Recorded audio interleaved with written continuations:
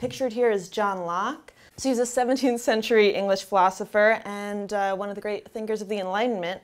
Many call him the father of liberalism, some call him the daddy of liberalism, but it's not encouraged. He tried to date while the plague was going on, so good for him. But as you can see, dating in the 17th century, it's a way to move upward in social class. It's a good distraction from the plague, and also will most likely result in death. Now I'd like to compare it to dating in the 21st century. So here's an example of a text I got. There's multiple texts a few months ago. Here's a guy named Max saying, hey, smoke weed, then Breenfest, 2:40 a.m. Then a month later, hey, wanna watch Star Wars and smoke pot? I'll pay for Uber, whatever. And then about a month later again, yeah, wanna come smoke weed and watch movies with me? So as you can see, dating is always hard. But let's continue on here. But we'll notice that there are some similarities. It's also a way to explore new parts of your city late at night. It's a good distraction from your anxiety about being alone, and will most likely result in death. Now, before we go forward, I wanted to also just introduce myself. I thought if I was going to talk about a book of relationships, I should also be pretty honest about my relationship history.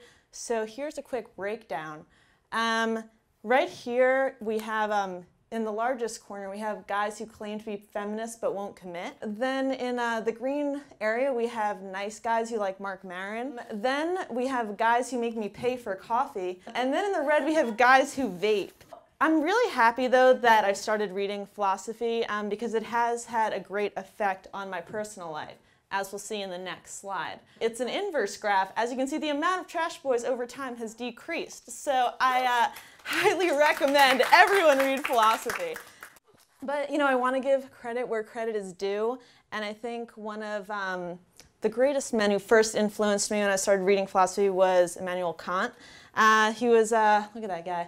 He was an 18th century philosopher. He argued that reason was the source of morality and not emotion. He believed that the human mind created the structure of human exploration and experience. And he was essentially a very uptight dude, like wouldn't like dogs in sweaters.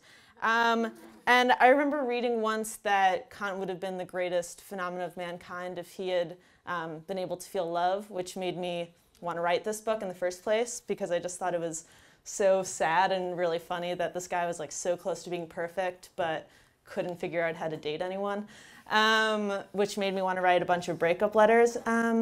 So then there we have Kant, and then I started thinking about David Hume. Oh, there we go. I just learned how to do PowerPoint. There's David Hume. He was a Scottish 18th century philosopher, and he was a sentimentalist who believed that ethics were based on emotion rather than abstract moral principles. And he's the kind of guy who wants to know how you're feeling all the time and like really values Nora Ephron movies. So that's David Hume, and in a way, both I did it again.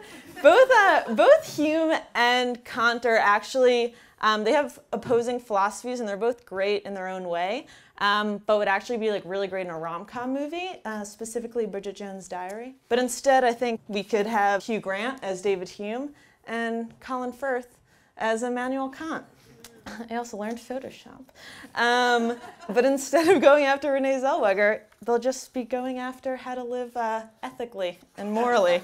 It won't be as sexy, but we'll see, maybe with the right cast. So there's Bridget Jones, but then there are also a lot of other philosophers who inspired me throughout this book. We got Nietzsche over there. He had a very hard time finding love. He was a 19th century philosopher, well known for claiming that God is dead. And also in 1882, he proposed to Lou Salome, who was the first female psychoanalyst, several times, and she rejected him every time. And then he ran away and wrote Thus Spoke Zarathustra for 10 days because he was super depressed.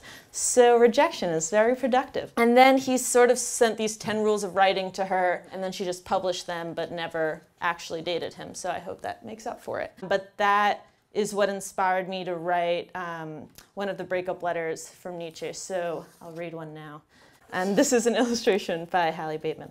Dear Lou, below you will find 10 reasons why I believe we should be married.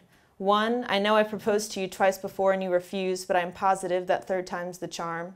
You're the first female psychoanalyst, which I totally respect. You get along well with Freud, so I already know you're great with my friends. You're my favorite intellectual protege.